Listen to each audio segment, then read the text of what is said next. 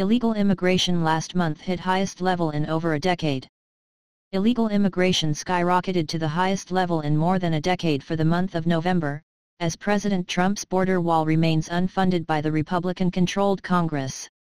Last month, illegal immigration at the United States-Mexico border soared to levels that the country has not seen since fiscal year 2014, when more than 51,500 illegal aliens tried to cross the border in April 2015. In November 2018, there were close to 52,000 border crossings on the southern border, alone, marking the highest level of illegal immigration in the month of November since 2006. The continuing rise of illegal immigration at the southern border indicates that fiscal year 2019 will see the biggest boom of illegal immigration in more than a decade, according to Princeton researcher Stephen Kopits. In total, Kopits projects that there will be more than 600,000 border crossings next year, a level of illegal immigration that the country has not seen since fiscal year 2008, when total southwest border apprehensions exceeded 705,000.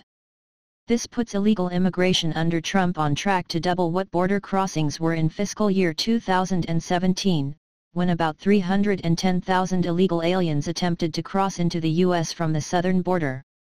Spiraling illegal immigration to the country is set behind a backdrop of a White House and Department of Homeland Security, DHS, Secretary, Kirstjen Nielsen, that have yet to convince House and Senate Republicans, who only have control of Congress for about a month, to fund Trump's central campaign promise, a southern border wall. At the same time of the rising illegal immigration totals, the U.S. is continuing to admit more than 1 million legal immigrants every year to take American jobs. The mass immigration scheme is a boon to real estate developers, who thrive on the booming populations in major cities, and employers who benefit from a flooded labor market with stagnant U.S. wages and displaced American workers. The country's mass immigration policy also has massive rewards for Democrats, who are set to import between 7 to 8 million new foreign-born voters solely from the process known as chain migration, and overall, an additional 15 million new foreign-born voters.